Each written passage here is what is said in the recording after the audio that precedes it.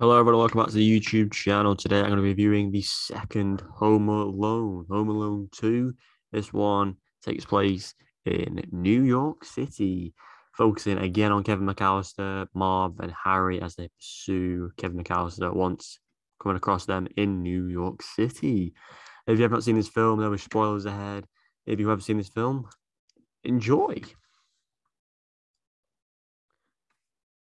So Home Alone 2, the same concept, except Kevin McAllister goes to the airport in this one with his parents rather than being left behind at home in Chicago. So the parents and Kevin were supposed to be heading to Florida. The family are running that fast in the airport. They end up going to Florida, and Kevin ends up following a guy who looks similar to his dad and ends up going to New York City. So the story is basically he spends time in New York exploring, being a tourist. Um, then uses his dad's credit card, which he has at the airport. Hence why he's so far behind his family. So he goes to the hotel, spends loads of money on ice cream, pizzas, and limos, and chauffeurs, and etc. etc. Which makes obviously the hotel concierge very skeptical of what's going on because you never see the dad, you never see the mum, and he claims he's with his parents. They're at conferences and that sort of stuff. So it's cool to see what Kevin gets up to. Watching the movie that features in the first one. Don't know what it's called, but it features a snake.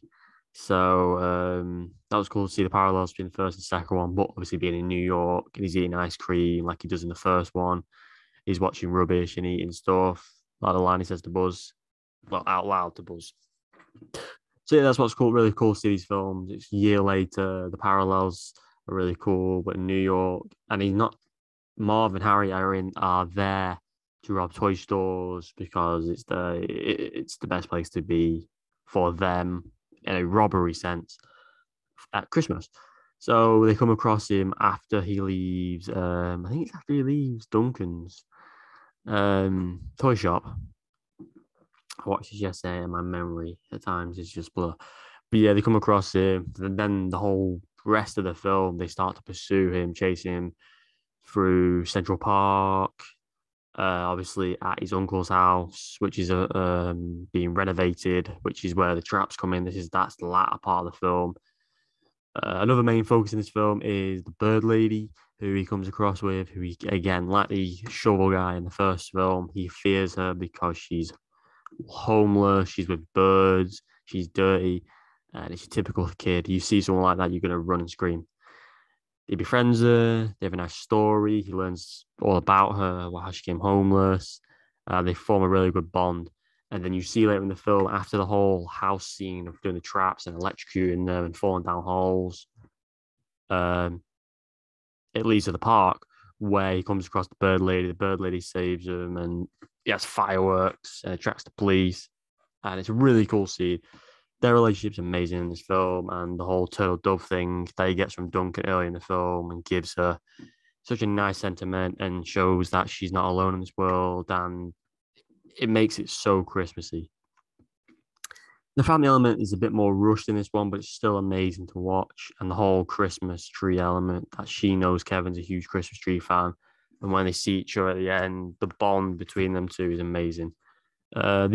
The other members of the family don't really care. They're just watching It's Wonderful Life for the whole film. So, but yeah, a lot of amazing things in this. Duncan, the hotel trio, they're really funny.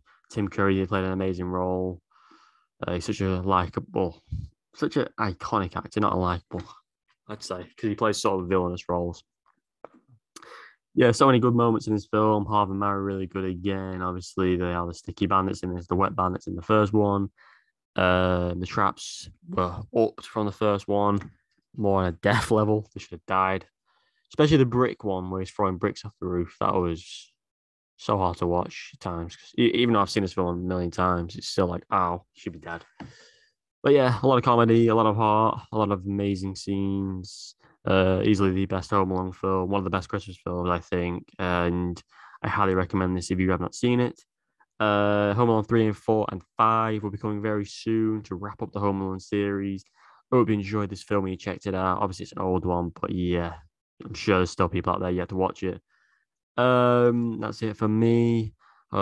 Please like, subscribe, comment any more Christmas films you'd like to see this month and down the line. Any more shows you want to see. More are coming next week. Fresh shows, fresh movies, so many different things. Stay tuned for that. Until then, goodbye.